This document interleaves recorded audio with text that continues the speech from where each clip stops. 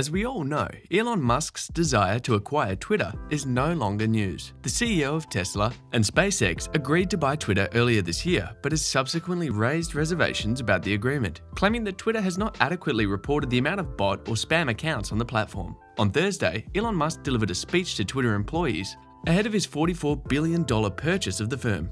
Let's get into full details on what Elon Musk told his Twitter employees. Elon Musk outlined a vision for a 1 billion user network to Twitter employees on Thursday, but he was vague about potential layoffs, free speech restrictions, and what's next in his tumultuous buyout effort. The Tesla CEO gave no updates on his $44 billion deal, which he has cast into doubt in recent weeks while receiving questions in his first meeting with skeptical staffers.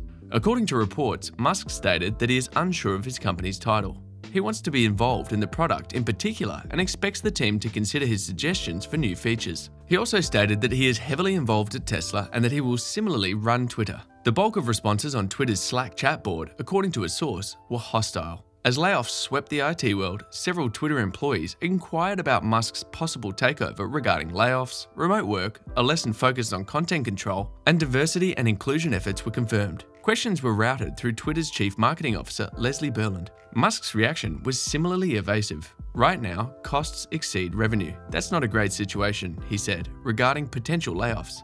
Musk also warned employees about job cuts at Tesla, where he plans to reduce headcount by 10%. About a quarter of Twitter's workforce currently works from home. Musk, on the other hand, issued Tesla staff an email earlier this month with the subject line "to be super clear," in which he stated that all employees must work at least 40 hours per week. He also wrote, "Moreover, the office must be where your actual colleagues are located, not some remote pseudo-office." Although it is much better if you are on location physically, Musk told Twitter employees that exceptional employees might be allowed to work remotely. This is because maintaining a social networking site is an entirely different business from constructing automobiles or rockets, which Musk feels is impossible to do remotely. Subscribe if you're a fan of Elon Musk. I want to see who his supporters are. In his message to Tesla staff, he wrote, "The more senior you are, the more prominent your presence must be."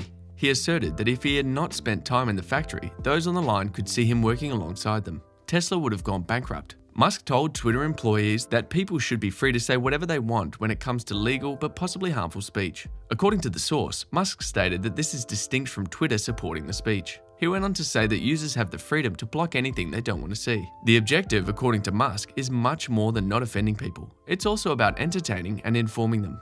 In response to a question about diversity and inclusion, Musk stated that the most inclusive thing to do would be to get all people on Twitter. He stated that he is a firm believer in rigid meritocracy. According to 3 people familiar with the discussions, employees were particularly irritated by Musk's focus on exceptional personnel, and some of the comments joked about Musk giving these employees special treatment. Friendly reminder that you can show up 10 minutes late to a meeting that was announced to the world and still is exceptional, one employee jokingly noted on Slack. Referring to Musk's tardiness to the all-hands meeting on Thursday, Musk was praised in a few remarks. Others, according to one person, were adopting the least generous way possible. To take Musk's word, albeit Musk fans were in the minority, according to the sources, who requested not to be identified because they were discussing internal business. Musk intends to turn Twitter into a private corporation after the acquisition is completed, claiming that the platform can be more productive without needing to placate activist shareholders. However, the transaction is still on hold, with Musk claiming that it will be on hold until Twitter can verify that its assertions about the number of bots on the network are true,